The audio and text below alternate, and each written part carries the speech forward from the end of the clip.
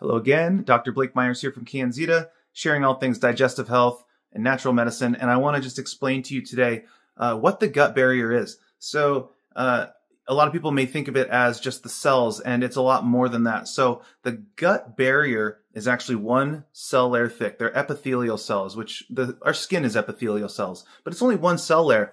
And so there's a lot of protective mechanisms that have to happen to make a solid barrier so that those cells stay healthy and things don't get across that shouldn't. So one of the first barriers actually is healthy gut bacteria.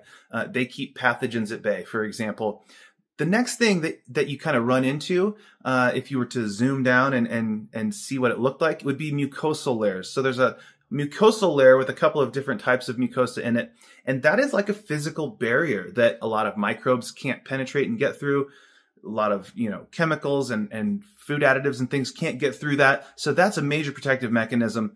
But then between the cells, if you've got two cells next to each other, things could go between, but there's what are called tight junctions. And they're like these little gates that open and close.